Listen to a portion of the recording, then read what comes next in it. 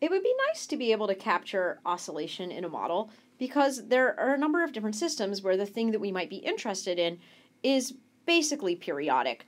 For example, a person's heartbeat, or the rhythm at which a firefly flashes, or even, your body has a circadian cycle that's on maybe a 25-hour cycle, and jet lag kind of pulls you out of sync with the solar day, and that's a problem.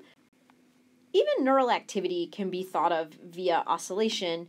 You could think of the spike of activity and then the recovery back to the original state, readying you for another spike and a recovery back to another state as a type of not necessarily periodic oscillation.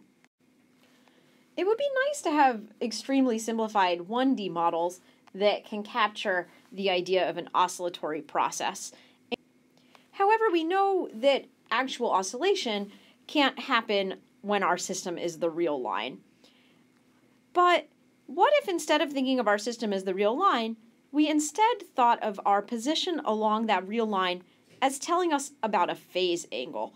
So now when I'm at 0, that's here, and when I'm at 2 pi, that's here again. This feels almost like a little bit of a cheat. My angle, theta, can simply increase monotonically in time, and yet if I interpret it via its position along this circle, I'm actually able to capture an oscillatory process. If you're not familiar with the idea of a phase angle, think about it via the phases of the moon. Think of the new moon, when you can't see the moon at all, as corresponding to an angle of 0 and being the beginning of the 29-day lunar cycle. A quarter of the way through the cycle, we're seeing a waxing half moon, then halfway through the cycle, a full moon, 3/4 of the way through the cycle, a waning half moon, and then all the way through the cycle, we're back at the new moon, and we would repeat.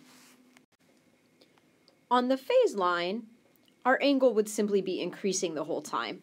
So at this point, new moon, half moon, full moon, half moon, new moon, half moon, full moon, half moon. However, we'd interpret this via position around this circle.